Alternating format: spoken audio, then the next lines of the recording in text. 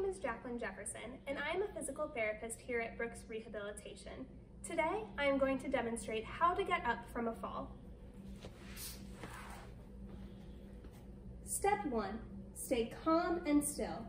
Don't move for a few minutes, as moving too quickly could result in more harm. Next, figure out if you're injured. Slowly move your hands and feet, arms and legs to check for pain. If no injury presents, slowly roll onto your side. Then take a moment to rest. From there, push up into a crawling position. Then, crawl on hands and knees to a sturdy chair or piece of furniture. Place both hands on the chair one at a time. From here, take your strongest leg and bring it up to a 90-degree angle, planting the foot flat on the ground.